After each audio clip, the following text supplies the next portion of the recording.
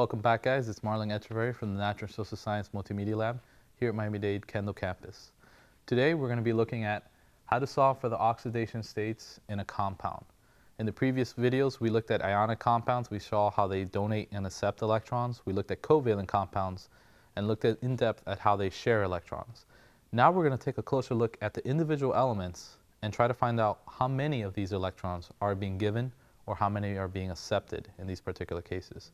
So, in the following graphic that we're going to demonstrate to you, there's a list of rules. I suggest you take a very close look at those rules and read over them carefully.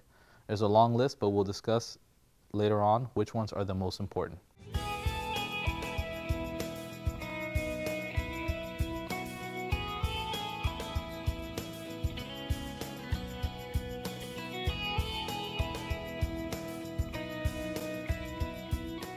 Now, that seems like a lot of rules to memorize, but what you should do is when you first encounter a compound, so let's say we encounter a compound like this, SR3N2, you shouldn't try to think of all those rules and try to figure out what's going on here in this compound.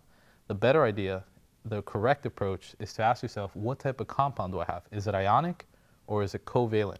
If it's an ionic compound, it's not very difficult to predict the charges at all. It's based on what we looked at previously, where you can simply look at the periodic table and we can identify the charges. So if we're trying to figure out the charge of the nitrogen here, for example, or even the strontium, you'll see that it's not very difficult. Here we have a metal, strontium, and here you have a non-metal, nitrogen, strontium nitride. So we can clearly see that we have a metal and non-metal, so we have an ionic compound. So I can simply go over to the periodic table and I can figure out the charges. Nitrogen is right here. And you can, if you recall the way the charges worked, this column is 0, this one is -1, -2, and then -3. So nitrogen is most definitely has a charge of -3, which means that it's gaining 3 electrons. If we look at strontium here, in the second column, when you recall the charges for these metals, it goes +1 for the first column, +2 for the second column. So strontium, sure enough, is a +2 charge, which means that it is losing 2 electrons. If they were to ask you what's the charge of nitrogen in particular, it wouldn't be very difficult. You could simply say that nitrogen is equal to -3. Now, let's take a look at a different compound. Here we have NO2, nitrogen dioxide. You have to be careful with this one. Nitrogen is a nonmetal and oxygen is a nonmetal. So this is a different type of compound. Here we're dealing with a covalent compound.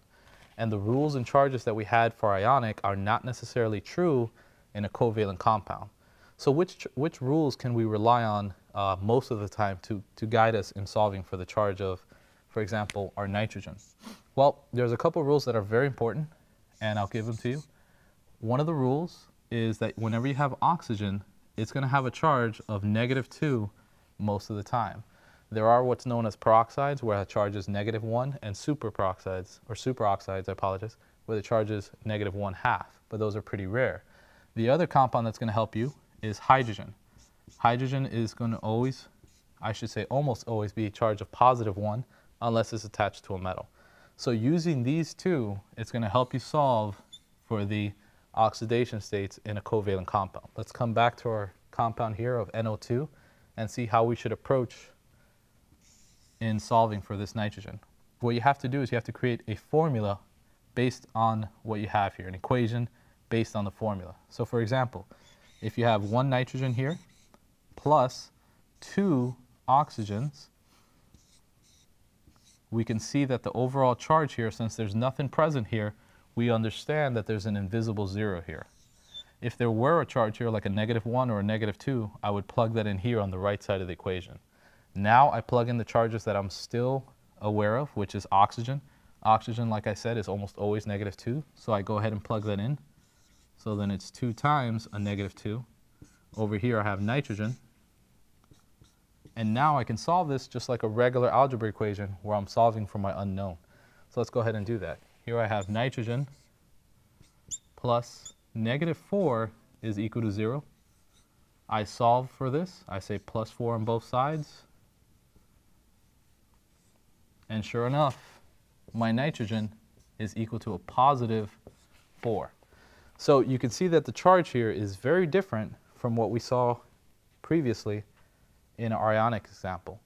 So don't think once you've memorized the rules for ionic compounds that you know how to solve the rules and the charges for the covalent compounds. They're a little bit different. You have to be careful.